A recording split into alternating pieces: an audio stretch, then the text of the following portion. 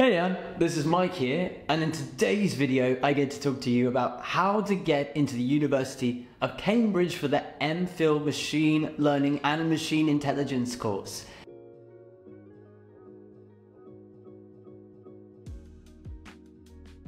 Now, it's an Mphil in opposed to an MSc, like you've heard me talk about in a lot of the other videos for master's courses. That makes this not necessarily a taught postgraduate course, but a research-based postgraduate course. So the emphases on actually how to get into this course are different to other master's courses that we talked about in the past. And it's certainly not easy. In fact, if we look at our last cycle of applicants that have gone for this course, only roughly 40 out of 600 people got accepted onto this course. That's less than 7%. And most of these people would not necessarily have had the help of a tutor like myself in order to be able to help them with that application process. So if there's anything interesting that you hear in this video about how to get onto this course, make sure you follow the information on screen right now in order to get further information. And now, without further ado, I'd like to mention my top 5 tips on how to get onto this Mphil course. Now, tip number 1 is a tip that I hope comes across as obvious to many of you. Make sure that you know and you can explain the difference between machine learning and machine intelligence. In today's world, in lots of different industries, both of those terms are buzzwords, meaning, or buzz phrases rather, meaning that they are terms that are overly used that get people really excited, but they don't know really how to explain them. It's not my job to be able to explain to you the differences between the two, but if you don't know yourself, please make sure you have a look yourself, either with additional reading or online. They often encompass many different numerical and computational techniques, as well as different communities of people. And especially if you're in a position going for an Mphil and you're trying to write about your intended area of research, you don't necessarily want to be inaccurate and mistaking one for the other. So before anything, do check those definitions. Moving on to tip number 2, make sure that your research proposal is strong. And that's perhaps easier said than done, but at the very least, if you're in the planning stages, there are a few things content-wise you might want to think about before you even start writing. A very initial step that you want to take is actually work out why do you want to be able to research at Cambridge specifically, and that goes back to their resources and actually the power of the research groups you're hoping to join.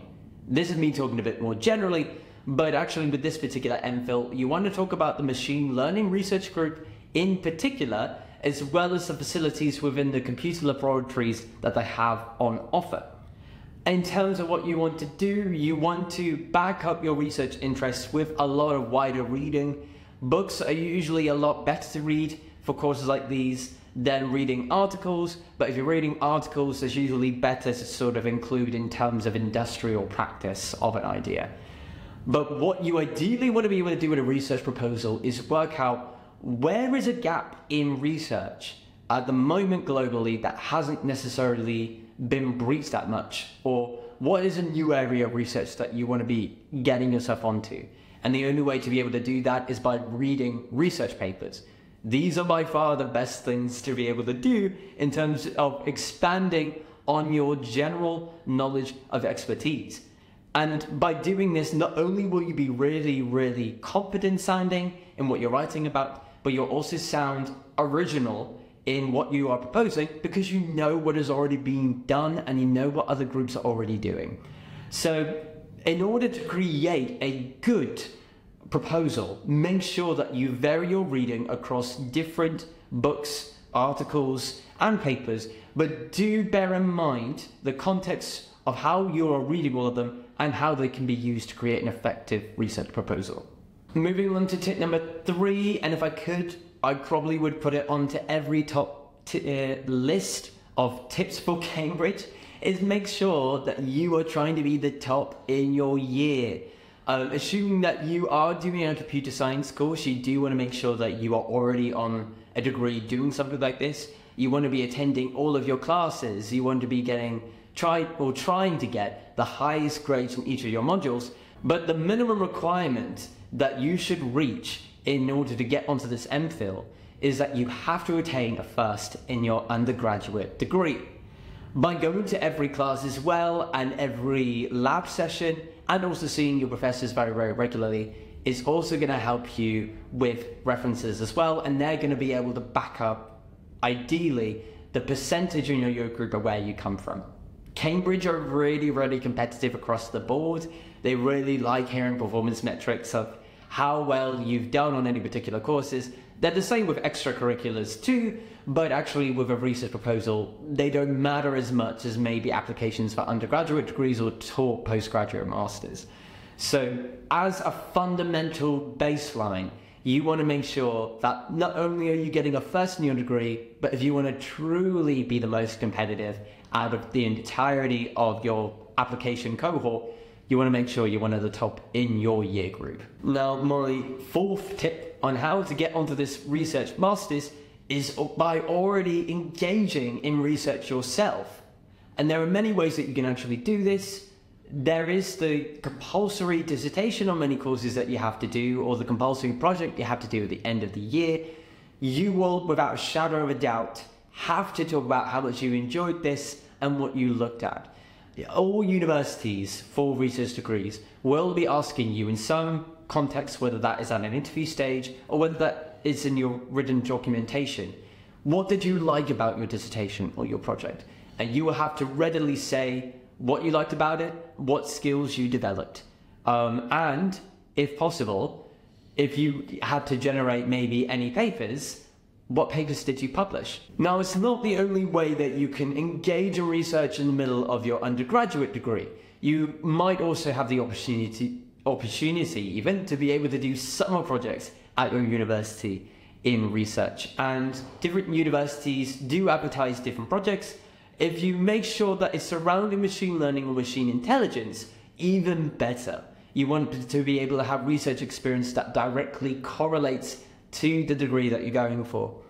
I actually worked with a student really, really recently who needed to build on their research experience going into one of these degrees. And actually, in his case, it was very, very interesting because he came from a socioeconomic background where he did not have a lot of money, and hence he couldn't necessarily travel far to other universities as a result, or dedicate a lot of time in order to do research program in the summer. There are schemes out there, if you're in this position, that will still allow you to engage not only in research, but in workshops and in one-to-one supervisions as well. And the program that I got my student to work on was called the Into program. There are many other programs like this, but let's just say accessibility to research has never ever been so open and easy for people. But you have to look for the opportunities. So make sure that you are always looking out for research opportunities so that when you come to writing your research proposal or personal statement, you've got the content to be able to back up your passion for research. Moving on to my final tip in this video, and this is an absolute must, make sure you get some really, really strong references from your professors, your personal tutors, or your dissertation supervisors. Ideally, your references should be academic, as per most of the courses for Cambridge. But if you have actually gone on an internship surrounding machine learning or machine intelligence, it doesn't hurt to have that too as a possibility. Regardless of what you have, they need to have an emphasis on your technical and computational skills. So for instance, it could be that you were working on a particular project, maybe with a professor, where you were collaborating with other people in GitHub, and you were working on a Java project together, maybe surrounding computer vision. The more details of that, perhaps the better, but what they can easily demonstrate then is actually what your role in that project was. So that's usually why it's better, perhaps, to go for an academic reference than a professional one, simply because of the fact that the academic referees may have been directly responsible or directly supervising those projects, you might want to talk about in your personal statement. So they add a little bit more credibility to what you've done as well. They also add a lot to your character. If you're showing up to every single class, if you're going to loads and loads of meetings, if you're in regular contact with your professors, they will really, really highly value that. They will probably say you're a very strong, dedicated, passionate candidate who is not afraid of delving into the world of academic research. And the Mphil for machine learning and machine intelligence is certainly an exciting stepping stone. So make sure that your references, which the university are going to be looking at first and foremost, don't let you down.